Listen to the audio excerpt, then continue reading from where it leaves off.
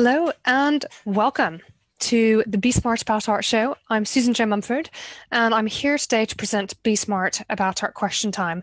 Now, over the last 5 weeks, I have been changing some of the programming to make sense of what viewers are wanting. And today, for those of you already watching live, I have an opportunity for you. And that is, what are your burning questions that you have to ask me? I'm a specialist in the art world. I'm an art market entrepreneur. I've had multiple businesses in the industry. I have mentored, consulted many art dealer businesses, gallerists, artists, other people, even some people with slightly different enterprises from that. And what we're doing with the Be Smart About Art Question Time segment is we are changing the segment to not only be answering questions of our members, but actually we thought, let's ask you, or let's give the opportunity for you ask to question your questions live. So what I am doing is I am moving over to the Facebook feed right now. Here we are live to pick up on your questions. So what's something that you would like to know about how you are tackling your career during the COVID crisis? What's something that you want to understand about having professional relationships in the industry? What do you want to understand when it comes to just making a career in the art world? What is something that crosses your mind and you think, gosh, I don't have an answer for that?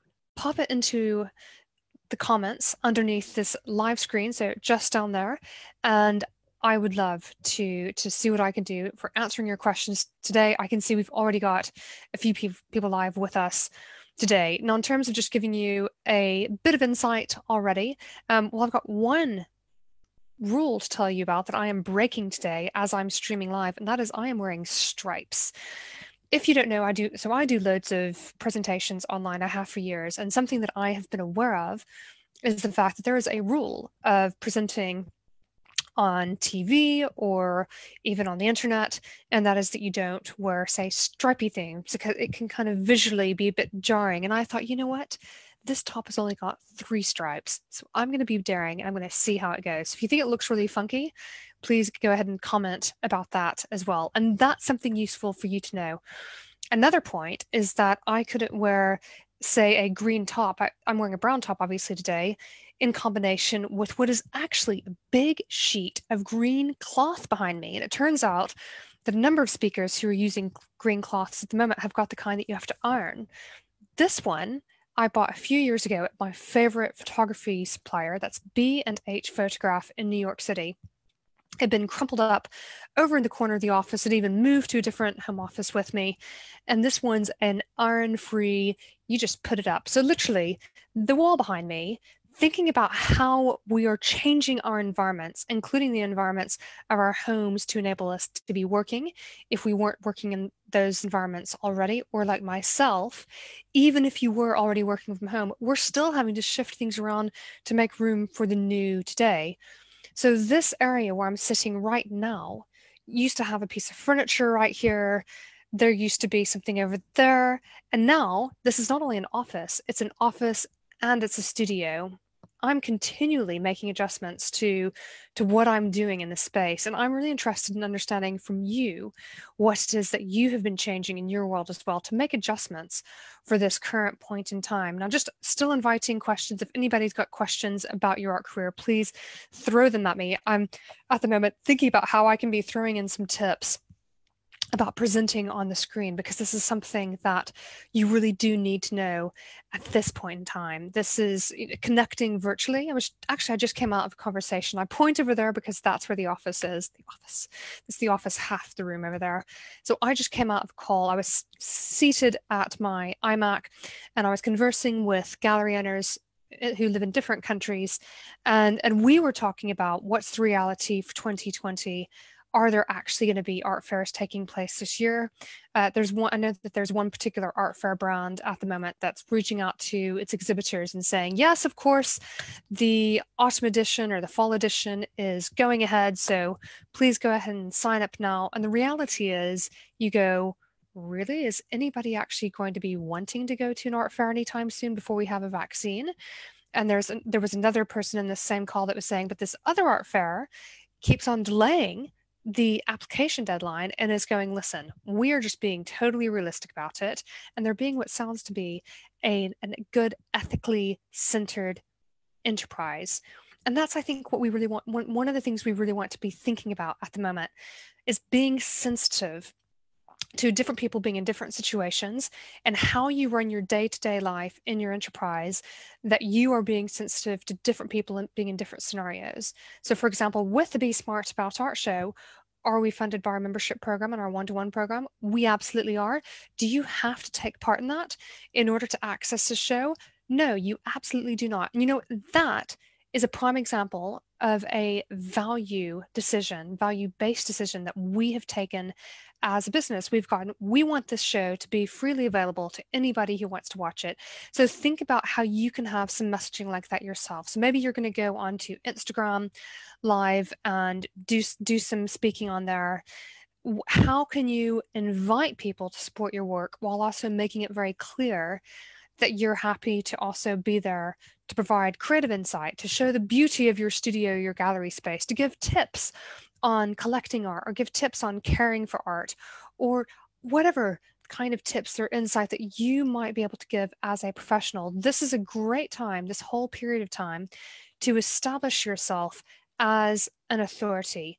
What is it that means that people are going to go to you because you have special understanding, you have a very specific appreciation of a type of art, of some engagement with art, of some type of particular activity to do with art? There are going to be various things, I imagine, that you specifically do, and that's something that you can be communicating to people during this time. Now, what else can you think about when it comes to, say, presenting as well? Now, what I am doing at the moment, not everyone loves doing, which is that I am not only presenting to you via Zoom, that is then streamed to Facebook.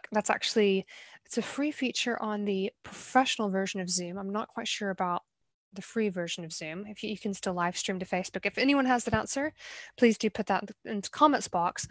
But the thing that a lot of people don't like doing is interacting, say, with comments when they're streaming live. So if you need to think, if you're going to be doing some streaming yourself, think about this, because if you don't want to be presenting, and that was perfectly timed, thank you very much. So one of our members has just put in a question into the comments box, and she didn't realize that's right when I was delivering this point. So so some people wouldn't like to do that, whereas I love that engagement.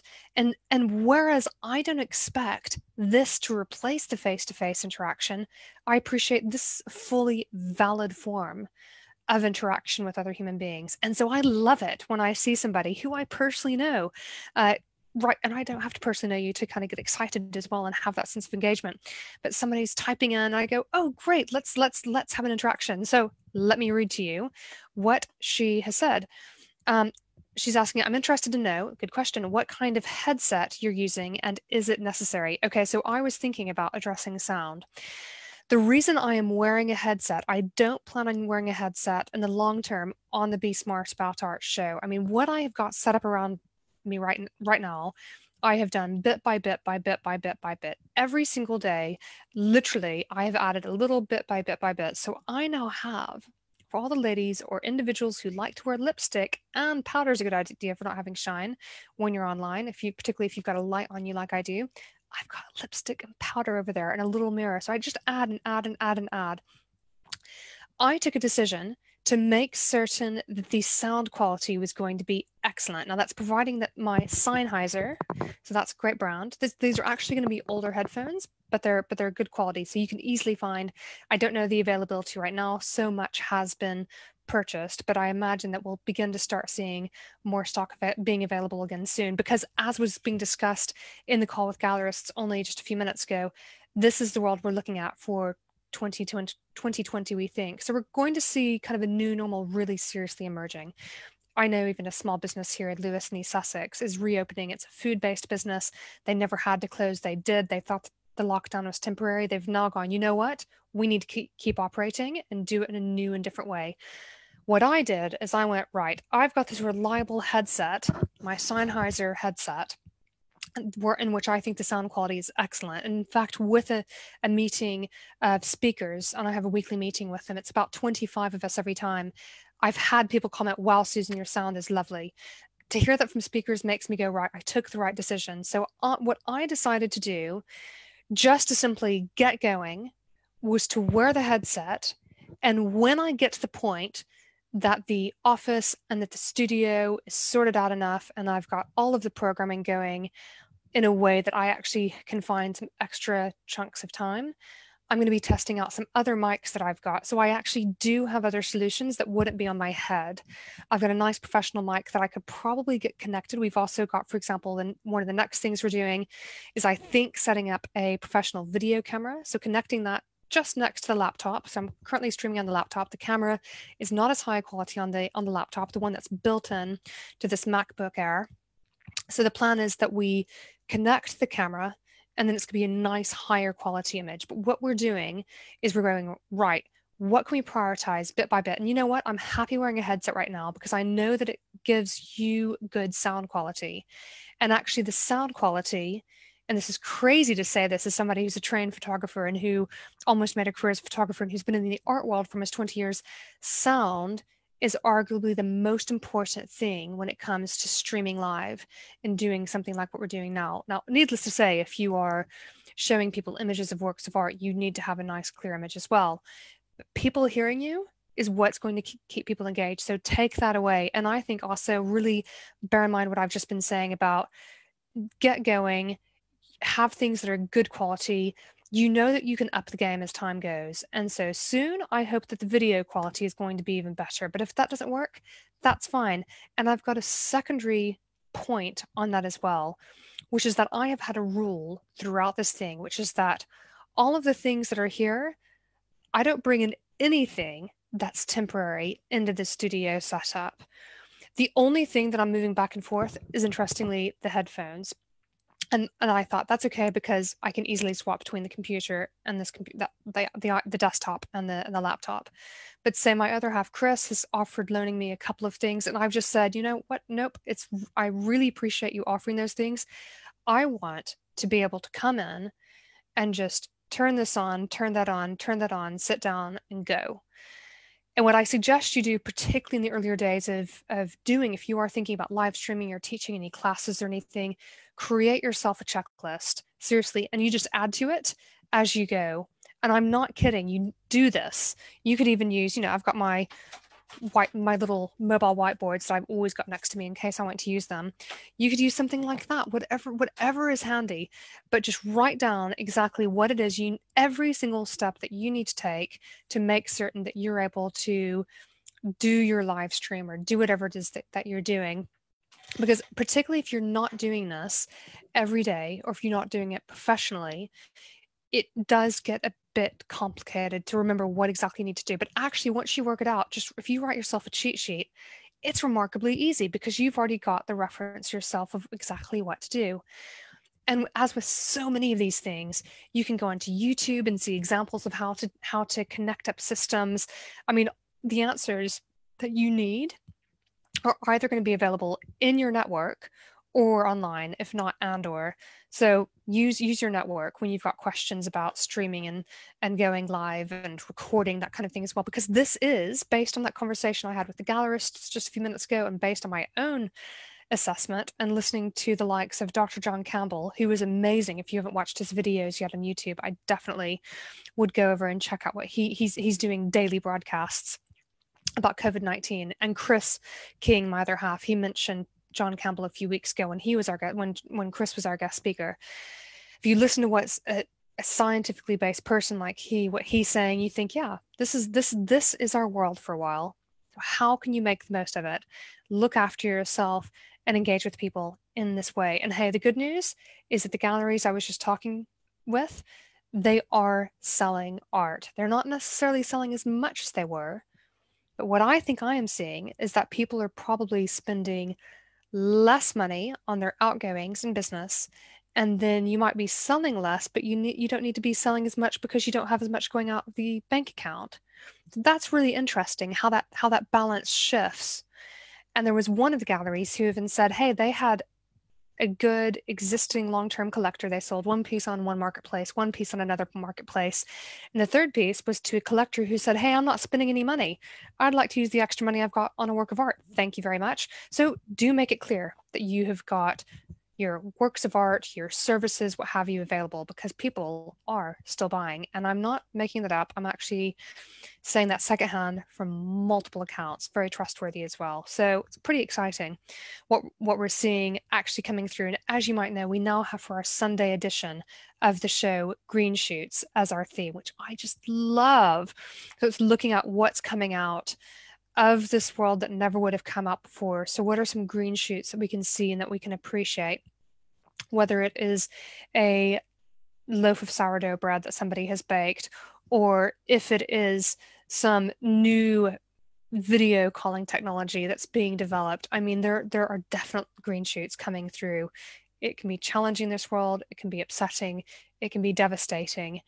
It is a changing world, and it's not going to be the same as when we first entered this period when we come out of it, whenever that is. Everyone, thank you very much as ever for coming along and joining me for the Be Smart About Art show. For our Be Smart About Art question time, I am looking forward to welcoming tomorrow to our Thursday show, in which we are now focusing on it being a storytelling session. We're welcoming Deborah Henry Pollard, and she is going to tell the story of her tango shoes and how that can give you some motivation. So she is really going to give you some brilliant insight there. So keep an eye out on the Facebook page on the events tab, because we are listing each an individual show taking place. If you haven't yet done so, when you're watching this live, be sure to select the option in comments to get notifications whenever we do go live. It can be a few minutes after we've gone live that you get the notification, but better to jump in a few minutes into it than not at all. And we do have the replays that we also put over onto our YouTube channel.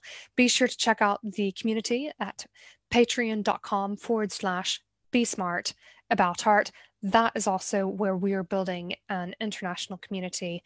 And one of the things we do each week is we have a member masterclass. So go check it out. And I look forward to seeing you again online soon.